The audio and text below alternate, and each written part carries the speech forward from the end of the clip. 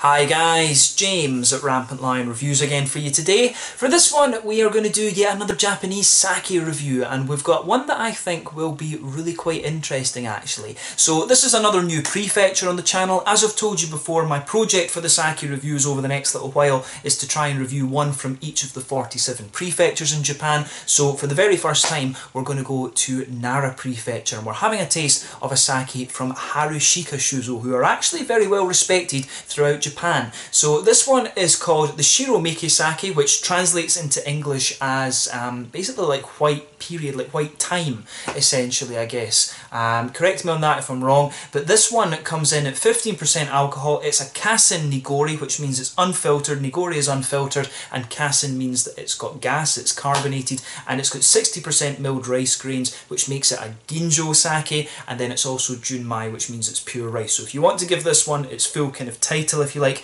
it is a Kassen Nigori Junmai Ginjo. So yeah, make of that what you will. But a very well respected sake brewery, this one. These guys sell their sake nationally, from what I gather, which is quite unusual for Japan. Most of them are very, very regional, and they also export a little bit to China and Germany and America, from what I understand as well. So yeah, very interesting this one. But I'm really curious to see how this one turns out. This one, as I say, comes to you from Nara Prefecture, Nara City to be specific, and the Nigori sakes, as I've told you before, the unfiltered ones, are one of my favourite styles actually. So really looking forward to trying this one, and as always I hope you guys enjoy my take on this. As I say, by no means an expert when it comes to Japanese sake, but I really do quite enjoy these and enjoy doing these videos for you. So yeah, as always with my reviews then, I'll tell you a little bit about the brewery before we taste the sake. If you want to get straight to the tasting, just fast forward. All the usual links are in the description below. That's the brewery website, the link to my other reviews that hopefully I can do in the future from Harushika Shuzo. Very first time I'm trying one of their sakes, as I said. There's all the usual social media down there as well. If you want to see more reviews, do please consider subscribing to the channel. The whole channel, of course, has a geography-based tagging system, so you can go into the homepage and search for beer, whiskey and sake based on country, city, state, county, prefecture, whatever it is you're interested in. Do check out the playlists of sakes and things that is down there. There's also a playlist for the different whiskies I've reviewed, and various different playlists for the beers from different countries and things like that that you can look at. And as always, please do get in touch and let me know some of the other beers and breweries that you guys would like to see me review. It's always great to hear from you guys that are watching the videos, and the support that you show the channel is hugely appreciated. And I do recommend that you go and visit Harushika Shuzo as well. That's where I bought this. I actually bought this one at the brewery, and they've got a nice little bar that you can sit down and taste all the different things from as well. But anyway, on to my brewery notes to tell you a little bit about Harushika Shuzo then. So as I mentioned to you earlier, Harushika Shuzo are based in Nara City, which is the prefectural capital of Nara, and this brewery was founded back in 1884. So Nara was actually the first capital of Japan, and that dates back to the year 710, and the city is known for its temples, notably Kasuga, Horyo and Todai. Todai actually is, you know, the biggest wooden building in the world from what I gather, and it's got this huge big Buddha inside it, which is very, very impressive. But the brewery was founded by Seiichi Imanishi, and his sake was really known for its quality, so much so that he was asked to produce sake for the imperial family. But the breweries passed down the various generations of the Imanishi family, and following the Second World War, the company was restructured into a corporate organisation which is called Imanishi Seibai Shoten, which happened in 1956. So they continued to build their reputation over the following years, and they began selling their sake across Japan in the late 1970s before beginning their exports in the mid-1980s. I believe it's America, Germany and China were the first places they started exporting to. But over the years they've won many different awards, and since 2010 there's been substantial modernisations at the brewery, and the current president of the company is Kiyoshi Imanishi, who I believe is around the 7th or so generation of the Imanishi family to run the company. So the name of the brewery, Harushika, comes from a few different things. So one of the kanjis in the Kasuga Shrine's name, they also take it from the Japanese word for deer as well, which is shika, and in ancient times the shika, the deer, were basically considered gods. So yeah, Harushika, Haru from one of the temples, Kasuga temple, and shika meaning deer. And that's one of the things you'll notice when you go to Nara. There's lots of different deer just wandering around the place. They cut the horns off them and just let them wander around, and there's lots of people selling these little deer biscuits that tourists are feeding to them them and things. But you know, to be honest, the deer in Nara will eat anything. I've had pamphlets and things taken out my hands, and the deer will just eat them. So yeah, kind of interesting. But yeah, that's all you really need to know about Harushika Shuzo. Like I said, quite well-known sake brewery, and probably one of the better known ones amongst tourists actually. Nara's one of the more kind of touristy spots that you'll find in Japan, as I say, for the temples. So if you get the chance, go to Nara City, check out the temples, and then you can go and have some nice sakes at Harushika Shuzo, which is just maybe about 10-15 minutes walk from the big Starbucks, which is, you know, it's pretty nice actually. It's one of the most impressive Starbucks that you're going to find, but you'll get better drinks at the sake brewery, of course. But yeah, let's get on and actually have a taste of this sake then. So I'll just let you have a little look at the artwork of this one before we open it up. So as I said to you, Harushika Shuzo, this one is called the Shiromiki, which means, like, you know, white time, white period, I guess, white stem, I think as well it translates to. But there you can see the kanjis on the front, Harushika, and then you can see the nice golden deer. From what they told me in the brewery shop, this one is another one of their winter seasonal sakes. They've got a couple of these, about 2 or 3. You will see me review another one of those in a few videos' time. I think it's a Junmai, that one, if I remember correctly. But yeah, nicely presented sake there. You can see one of the little kind of labels on top there, and it is just a plain bottle cap on this one. The other one has the shika and things on top of the deer, but really nicely presented, this one. As I said to you, this one comes in at 15% alcohol. It's a Kassen Nigori, which means that it's unfiltered and it's carbonated, and it's got 60% milled rice grains in it as well. It's a Junmai, pure rice, and then Ginjo because it is 60% milled rice grains. But yeah, really nicely presented, this one. So without further ado, let's get it out and we'll get on with the taste. And then we'll just take the little top label off it. I'll let you have a look at that, and if you are a Japanese speaker, of course, you can pause the video and have a little read at that if you want. But let's get it out and into the glasses. As we always do with Nigoris, you want the sediment to kind of be all around the place like this, but you have to be careful with these ones, the Kassen Nigoris, because they are carbonated. I did have a Kassen Nigori before from Tochigi Prefecture, if I remember correctly. This one is just going to go a little bit crazy. Sometimes happens, but there you can see it is just dying down now. There we go. So only a little bit of it was lost there, but yeah. So you can see there is quite a bit of CO2 coming out of this one. That is pretty impressive, but we'll see if we can pour a little bit into the glass and see how we get on. You have to keep these, the Harushika Shuzo sakes are also unpasteurized, so if you buy these you have to keep them in the fridge actually. But just look at that actually, you can see all the carbonation in there. Let me just take this off and stick the top back on. So yeah, that's pretty impressive, I have to say. Just look at that, you can see the carbonation on this one. But what you'll always get with these Nigori sakes is that they're always very milky in terms of their appearance. It's almost like Calpils or Carapisu as the Japanese call it, which is one of their kind of soda drinks. Almost tastes like Skittles. You can get it both carbonated and uncarbonated, and I prefer the uncarbonated one.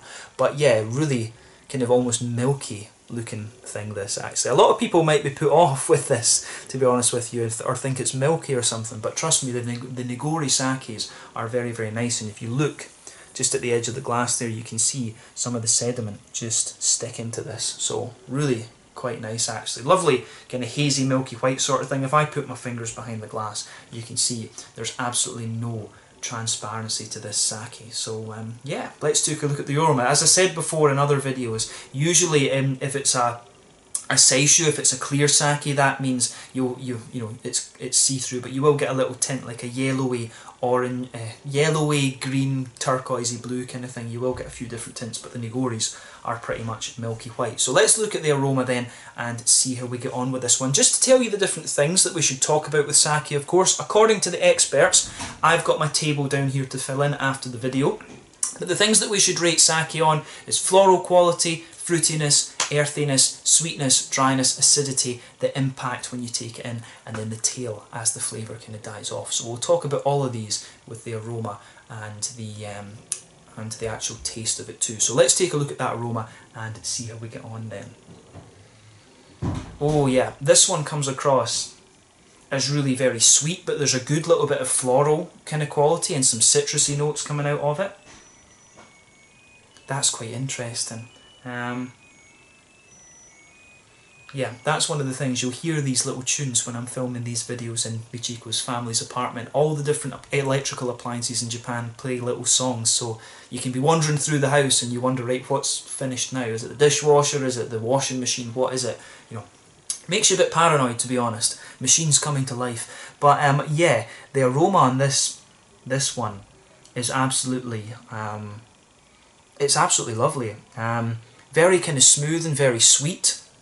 Like I say, lots of nice kind of floral and grassy notes to this. The rice comes across as being very smooth, and I think this one will really lean towards the sweet side of things. In my experience, the Nigoris tend to be a little bit sweeter actually. So just bear that in mind when you try them. There's a teeny bit of earthiness underneath it. I'm getting a good little bit of a kind of acidity to it, and you know, that kind of plays in with the sort of citrusy notes that I was picking out. But otherwise, it's very, very sweet. Yeah, this is a really, the aroma of this is really, really very nice. Lots of nice kind of, the right ricey sweetness. As I've said before, the Japanese description of sweetness is a little bit more savoury than ours. Umami, I think they call it. Although umami is generally savoury. But this is, the sakes, the sweet ones are a lot like the old Japanese sweets, which are kind of sweet rice based essentially. And that's exactly how this sake comes out. It's very, very like sweet rice. It's not sweet like chocolate or fruit sweets that we would have in the West. But yeah, this is a lovely, it really is quite lovely smell on this one. One of the more kind of, the two things that really stick out to me in the aroma of this one are the floral qualities, the kind of citrus, and the way that that plays in with the citrus, and also the sweetness of the rice axis. So definitely one of the more kind of floral, astringent type sakes that I've come across, and also one of the kind of sweeter ones that I've had in recent times as well. A little bit of earthiness underneath, like I said, but mainly sweet and kind of floral rather than anything else. In terms of fruitiness, to me, see, this one's a little bit, it's almost got like a teeny little bit of lemon to it or something. You get some kind of gooseberries and maybe peary notes in it as well. Maybe even a little bit of like an apricot-y note or something too. So some really nice little fruity qualities in there as well. But yeah, take a little bit of time and enjoy the aroma of this one before you get stuck in. It has a really lovely aroma to it. These sakes, of course, do tend to have very interesting and very nice aromas, but take a bit of time to enjoy that before you get stuck in. But let's have a taste of this one now. So this one is the Shiromiki sake, coming in at 15% ABV, a Kassen Nigori, a carbonated Nigori unfiltered sake with 60% milled rice grains, a Junmai pure rice Ginjo 60%. Let's get stuck into this one from Harushika Shuzo in Nara City, Nara-shi, Nara Prefecture, Japan. Slanja, Skol, Kampai.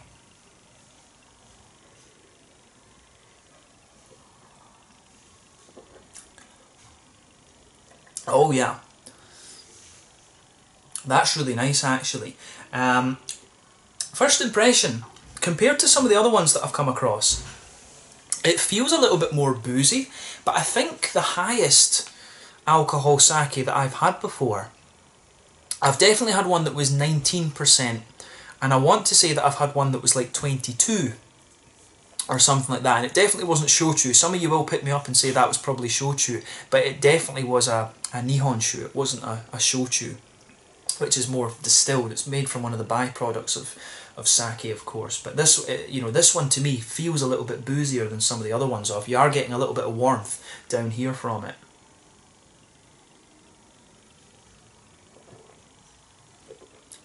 But yeah, the impact of this one is quite interesting. So, when you take this one in, you do get a little bit of acidity out of it, and I suspect that'll be because of the carbonation. You know, normally CO2 dissolved in water will change the pH to about 5 or something like that.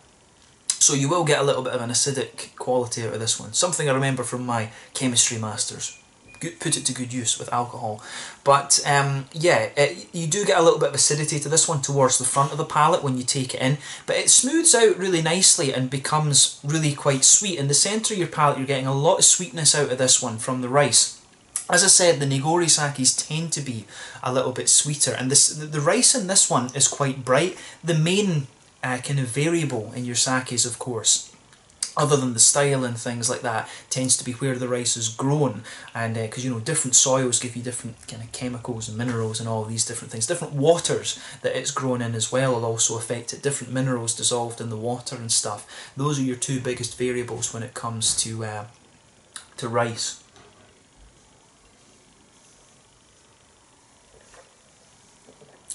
But yeah, that's lovely. I really like this. It's a bit different. This one is more carbonated than the other Kassen Nigori that I had before. I think I've reviewed maybe 4 or 5 Nigoris for you on the channel now.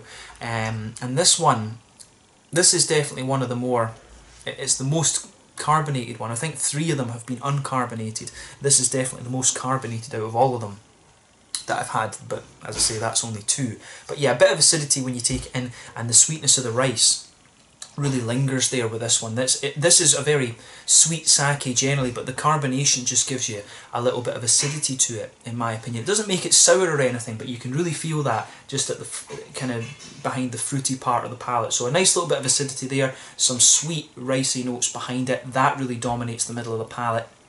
And then the other flavours come out around the sides of the tongue. So in the back corners of the palate, there's definitely a little bit of earthiness there, but for me, the earthiness is very kind of subdued. The earthiness really takes a back seat in this one.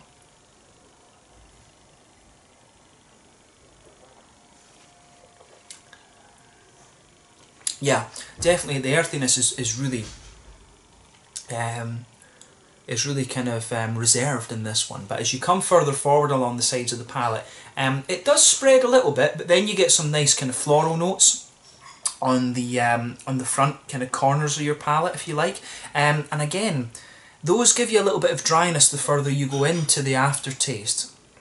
The further you go into the tail of this sake, it does become a little bit drier, but generally, I would say this one is quite, it's actually more sweet than anything else. It's not the smoothest of sakes that you're going to come across because it's carbonated, but it does really remain quite sweet into the aftertaste. Round the front curve of your tongue, it becomes a little bit lighter and grassy, but you can still get some of the kind of floral elements there. And behind the front curve of the tongue, that's where you get the nice kind of fruity qualities coming out of the sake. And for me, this one, it's kind of like what I described in the aroma.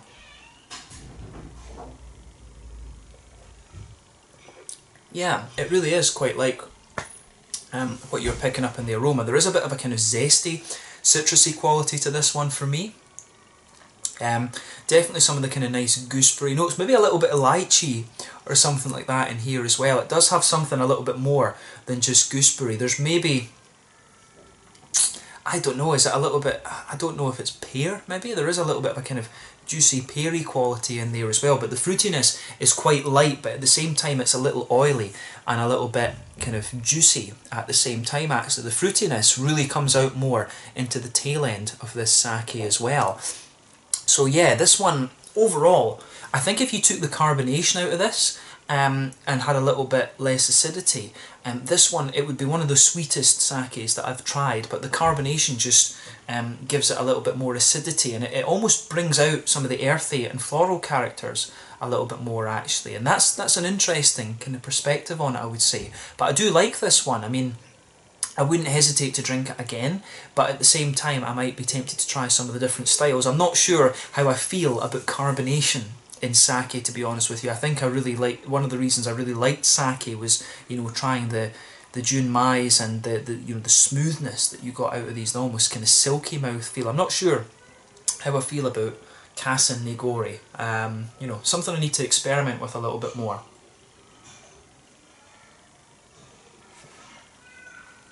So yeah, I'm not sure about that, but it's interesting. As I say, it gives you a little bit more acidity and it helps bring out some of the kind of citrusy, zesty qualities. There is almost a little bit of a lemony, grassy kind of thing on the front part of your palate there. This one does feel a little bit more acidic than some of the other sakes that I've come across before. I would be really curious to know how they get the carbonation in this. I don't know if they put like a little one of these little rock things inside the bottle and let it go on, or do they leave a little bit of the yeast in and, you know, let it ferment in the bottle as they do with craft beers? I'm not sure about that, because, you know, sediment that you normally get in craft beer, it's a mix of malt and yeast, of course. So yeah, interesting point about that. I need to read up on how they actually carbonate sakes and things like that. Like I mentioned though, this one is unpasteurized. But, you know, just to finish off on the tail end with this one then, that's the last thing we should talk about really. This one, in the aftertaste, it really is very, very sweet in the centre of your palate. Some of the nice kind of fruity notes are lingering in this. The fruitiness has a little bit of an oily character to it, but mainly it comes across as quite juicy. But you've got a bit of floral quality, a bit of and a bit of the earthiness there. It becomes a little bit drier on the sides of your palate the further you go into the aftertaste as well. But this one, this one's definitely not the driest of sakes you're going to come across. It's a really... it really leans more towards the sweet end of the spectrum in my mind, but the level of acidity it has from the carbonation is quite an interesting point to make about this one too. But yeah, in terms of the flavour profile, I think we can leave it at that with this one. Let's talk about the mouthfeel then. So,